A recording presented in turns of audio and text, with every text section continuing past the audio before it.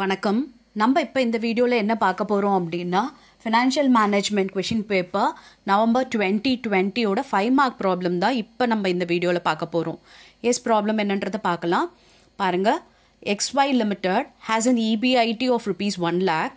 The cost of debt is 10% and the outstanding debt amounts to rupees 4 lakh. Presuming the overcapitalization rate as 12.5%. Calculate the total value of the firm and the equity capitalization rate under net operating income approach. Okay, இப்போ பாருங்கள், இதில் net income operating approach படி நம்ம வந்து value of the ஃபர்மும் equity capitalisation ரேட்டும் வந்து calculate பண்ண சொல்லியிருக்காங்க. இந்த ப்ராப்ளமில் இருக்க இன்ஃபர்மேஷன் பாருங்கள். EBIT இருக்குது 1 lakh. அதுக்கப்புறம் காஸ்ட் ஆஃப் டெப்ட் 10% சொல்லியிருக்காங்க. அண்ட் டெப்டோட அமௌண்ட் பார்த்தீங்கன்னா 4 lakh கொடுத்துருக்காங்க.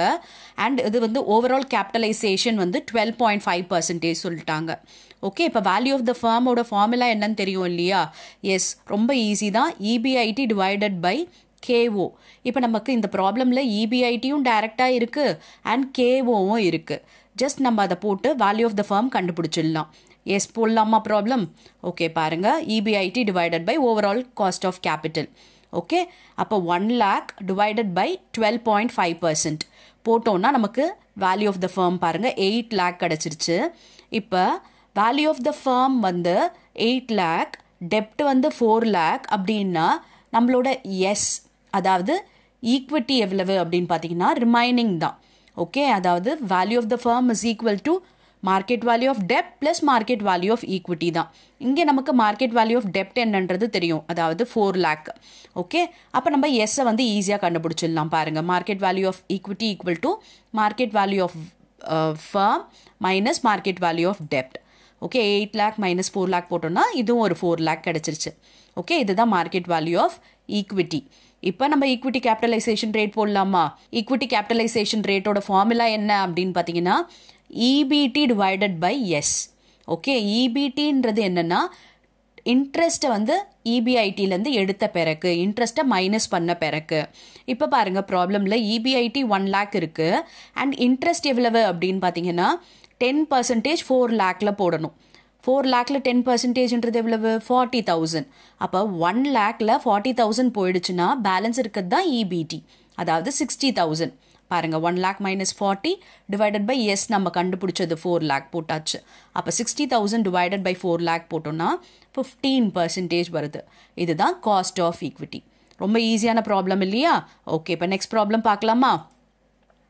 A firm requires total capital fund of rupees 50 lakh and has 2 options, all equity and half equity and half 15% debt. அதாவது ஒரு ஃபர்முக்கு பார்த்தீங்கன்னா 50 lakh ஃபண்ட் வந்து தேவைப்படுது. அதுக்கு 2 ஆப்ஷன் இருக்குது. ஃபுல்லாகவே, அதாவது 50 lakhமே ஈக்விட்டி மூலமாக எடுத்துக்கலாம் அப்படின்ட்டு. ஓகே, அண்ட் இன்னொரு ஆப்ஷன் பார்த்தீங்கன்னா ஹாஃப் ஈக்விட்டி, அதாவது 50 lakhல 25 lakhs ஈக்விட்டி ஆகும், பேலன்ஸ் 25 lakhs டெப்ட் ஆகும். அந்த டெப்டோட இன்ட்ரெஸ்ட் எவ்வளவுனா 15%ன்னு சொல்லியிருக்காங்க. புரியுதா? ஒரு ஃபர்முக்கு தேவைப்படுற 50 lakh 2 ஆப்ஷனில் அவங்க ரேஸ் பண்ணிக்கலாம். ஃபுல்லாக ஈக்விட்டியாக எடுத்துக்கலாம். இன்னொரு ஆப்ஷன் என்னென்னா 50% ஈக்விட்டி அண்ட் 50% டெப்ட், அதாவது 25 lakhன்னு சொல்லிட்டு எடுக்கலாம். The equity shares can be currently issued at rupees 100 per share. Okay, equity ஷேரோட price என்னென்னா 100 rupeesன்னு சொல்லியிருக்காங்க. The expected EBIT of the company is rupees 5 lakh. Okay, கம்பெனியோட EBIT எவ்வளவுனா 5 lakh with tax rate at 40%. tax rate வந்து 40%. Find out the EPS under both the financial mix. இப்போ நம்ம 2 financial mix இருக்குது. இப்போ இந்த ரெண்டுத்துக்கும் நம்ம EPS வந்து கண்டுபிடிக்கணும். எஸ், போடலாமா? ரொம்ப ஈஸியான ப்ராப்ளம் தான். ஓகே, பாருங்கள், ஈக்விட்டி ஃபினான்சிங், ஏன்னா ஃபுல்லாகவே வந்து என்ன சொல்லிட்டாங்க? ஈக்விட்டி ஷேர்ஸ்ன்னு சொல்லிட்டாங்க. இது ஆப்ஷன் 1 அண்ட் இது ஆப்ஷன் 2. ஈக்விட்டி அண்ட் டெப்ட் ரெண்டுமே வந்து கம்பைன் பண்ணுறாங்க. ஓகே, இப்போ ரெண்டுமே EBIT எவ்வளவு அப்படின்னு பார்த்தீங்கன்னா 5 lakh தான். ஓகே, இந்த 5 lakh வச்சு தான் ஸ்டார்ட் பண்ண போகிறோம். போட்டாச்சு. அடுத்த ஸ்டெப் என்னென்னா இன்ட்ரெஸ்ட்டை மைனஸ் பண்ணணும். இப்போ இந்த ஈக்விட்டி ஃபினான்சிங் பொறுத்த வரைக்கும் இன்ட்ரெஸ்ட் எதுவுமே கிடையாது இல்லையா? ஏன்னா ஃபுல்லாக ஈக்விட்டி ஷேர்ஸ்ன்னு சொல்லிட்டாங்க இல்லையா? ஓகே, அண்ட் இங்கே பார்த்தீங்கன்னா நமக்கு இன்ட்ரெஸ்ட் இருக்குது. அதாவது ஆப்ஷன் 2ல எவ்வளவு அப்படின்னு பார்த்தா ஹாஃப் டெப்ட் இல்லையா? ஹாஃப்ன்னும் போது 50 லேக்ல half எவ்வளவு 25 lakh. அந்த 25 lakhக்கு இன்ட்ரெஸ்ட் எவ்வளவுனா 15%. பாருங்க 25 lakh into 15% போட்டோம்னா 3,75,000 வருது. இதுதான் வந்து இன்ட்ரெஸ்ட். ஓகே, அப்ப இதை நம்ம மைனஸ் பண்ணோம்னா கிடைக்கிறது EBT. ஓகேவா, 5 lakh இதில் அப்படியே வந்துருச்சு, இதில் 1,25,000 வந்துருச்சு. அண்ட் இன்ட்ரெஸ்ட்டை மைனஸ் பண்ண பிறகு அடுத்த ஸ்டெப் என்ன, டேக்ஸை மைனஸ் பண்ணணும். டேக்ஸ் எவ்வளவு அப்படின்னு பார்த்தீங்கன்னா 40%. எதுலேருந்து கேல்குலேட் பண்ணணும் அப்படின்னா இந்த EBTலேருந்து கேல்குலேட் பண்ணணும். அப்போ 5 lakhல 40% அண்ட் இங்கே 1,25,000ல 40%. பாருங்க இங்கே 2 lakh வருது அண்ட் இங்கே 50,000 வருது. ஓகே, இப்போ இதை நம்ம மைனஸ் பண்ணோம்னா EAT கிடைக்கும். EAT பாருங்க இங்கே 3 lakh, இங்கே 75,000. ஓகே, EAT கண்டுபிடிச்ச பிறகு அடுத்த ஸ்டெப் என்னன்னா டிவிடெண்ட். ஓகே, டிவிடெண்ட் இருந்துச்சுன்னா அதை மைனஸ் பண்ணணும். பட் இந்த ப்ராப்ளம் பொறுத்த வரைக்கும் நமக்கு டிவிடெண்ட்டுக்கான இன்ஃபர்மேஷன் எதுவுமே இல்லை. அப்போ நம்ம இந்த EAT தான் நம்மளோட ஏர்னிங்ஸாகவே இருக்க போகுது. ஓகே, எஸ் பாருங்க, earnings available for the equity share holder அதே 3 lakh, இங்கே அதே 75,000. ஓகேவா, எஸ். இப்போ EPS கண்டுபிடிக்கணும். EPS கண்டுபிடிக்கிறதுக்கு நமக்கு ஃபார்முலா என்னன்னா earnings available for the equity share holder, அதாவது இந்த 3 lakh divided by number of equity shares. Okay, number of equity shares எப்படி கண்டுபிடிக்கிறது, இந்த இது பார்த்தீங்கன்னா ஈக்விட்டி ஃபினான்சிங் பார்த்தீங்கன்னா 50 lakhமே ஈக்விட்டின்னு சொல்லிட்டாங்க இல்லையா, அப்போ 50 lakh divided by 100. அப்போ நம்பர் ஆஃப் ஈக்விட்டி ஷேர்ஸ் பாருங்க, இதுக்கு 50,000 வந்துடுச்சு. இங்கே பார்த்தீங்கன்னா 25 lakh தான் ஈக்விட்டி, ஏன்னா பேலன்ஸ் 25 டெப்ட் இல்லையா, அதனால 25 lakh divided by 100, 25,000 equity shares கிடைச்சிருச்சு. ஓகே, இப்போ EPS கண்டுபிடிச்சிடலாமா, 3 lakh divided by 50,000, இங்கே பார்த்தீங்கன்னா 75,000 divided by 25,000. ஓகேவா, எஸ். இப்போ ஏர்னிங் பர் ஷேர் பாருங்க, இங்கே 6 அண்ட் இங்கே 3. ஓகே, இதுதான் EPS under both financial mix. Okay, S, ஈஸியாக இருந்தது இல்லையா. நெக்ஸ்ட் ப்ராப்ளம் பார்க்கலாமா. ஓகே பாருங்க, X limited issues 50,000 8% debentures of ₹10 each at a premium of 10%. The cost of flotation are 2%. The rate of tax applicable to the company is 60%. Compute the cost of debt capital. Yes, இது பார்த்தீங்கன்னா நமக்கு irredeemable debt. Okay, irredeemable debt ஈஸியாக வந்து நம்ம cost என்னன்றதை கண்டுபிடிச்சிடலாம். Formula என்ன அப்படின்னா interest divided by net proceeds தான். ஓகே, இப்போ இன்ட்ரெஸ்ட் வந்து நமக்கு இங்கே டிபெஞ்சர்ஸ் எவ்வளோன்றது இருக்கு, ஒரு டிபெஞ்சரும் 10 ரூபான்னு சொல்லியிருக்காங்க. ஓகே, அதோட ரேட் ஆஃப் இன்ட்ரெஸ்ட் 8% சொல்லியிருக்காங்க. ஓகே, இது மூலமாக நம்ம இன்ட்ரெஸ்ட் கேல்குலேட் பண்ணிடலாம். அண்ட் நெட் ப்ரொசீட்ஸ் கண்டுபிடிக்கிறதுக்கு ஃபார்முலா என்ன அப்படின்னு பார்த்தீங்கன்னா நம்மளோட ஃபேஸ் வேல்யூ ப்ளஸ் ப்ரீமியம் இருந்ததுன்னா ஆட் பண்ணிக்கணும், டிஸ்கவுண்ட் இருந்துச்சுன்னா மைனஸ் பண்ணிக்கணும். இந்த ப்ராப்ளம் பொறுத்த வரைக்கும் ப்ரீமியம் இருக்கு, ஸோ நம்ம ஆட் பண்ணிக்கணும் அண்ட் மைனஸ் ஃப்ளோட்டேஷன் காஸ்ட் பண்ண போகிறோம். ஓகேவா, எஸ். இப்போ போடலாமா, ரொம்ப ஈஸி தான் இந்த ப்ராப்ளம், 5 மார்க்கில் கேட்டிருக்காங்க பாருங்க. எஸ் பாருங்க, interest divided by net proceeds into 100. Interest எவ்வளவு 50,000 இன்டூ 10 இன்டூ 8%. ஏன் இன்டூ 10 பண்ணுறோம் தெரியுதா, இது நம்பர் ஆஃப் டிபெஞ்சர்ஸ். அப்போ நமக்கு இன்டூ 10 பண்ணாதான் டிபெஞ்சரோட வேல்யூ கிடைக்கும். அப்போ 5 lakh கிடைச்சிரும், அதில் 8% போடணும். பாருங்க 40,000 கிடைச்சிருச்சு.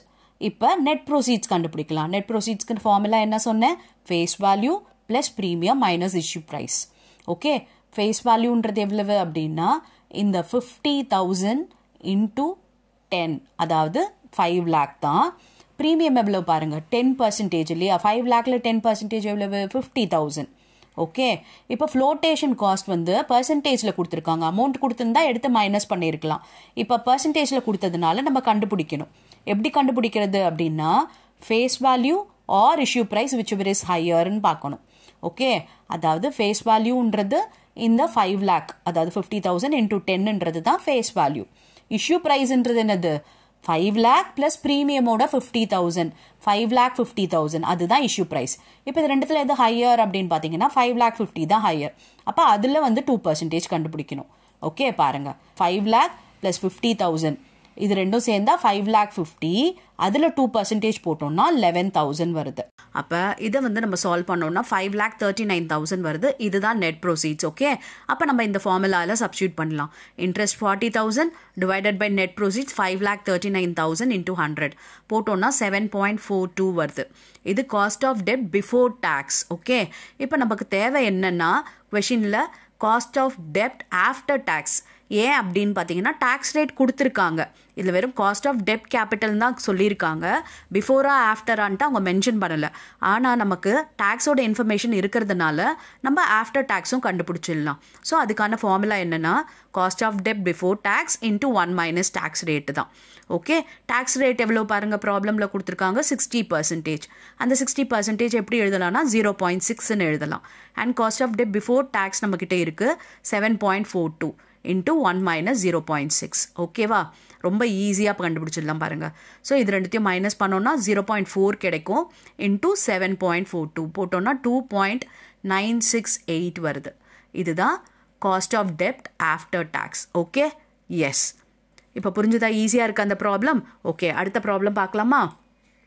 The earning per share of JAS Limited are ₹10 and rate of capitalization applicable to it is 10%. The company has before it the option of adopting a payout of 20%, 40% or 80%. Using Volta model, compute the market value of the company share if the productivity of retained earnings A 20%, B 10%, C 8%. இப்போ பார்த்தீங்கன்னா ப்ராப்ளமில் 3 pay out கொடுத்துருக்காங்க.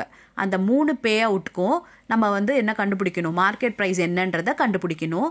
And 3 pay அவுட்டுக்கும் retain earnings பார்த்தீங்கன்னா மாற்றிருக்காங்க. Okay, என்னென்னா அதாவது return 20%, 10% and 8% 3 return இருக்குது. Okay, 3 pay out and 3 பே அவுட்டுக்கும் 3 வந்து return கொடுத்துருக்காங்க, ரேட் ஆஃப் ரிட்டர்ன். ஓகே, இப்போ இதை வச்சு நம்ம போடணும் ப்ராப்ளம்.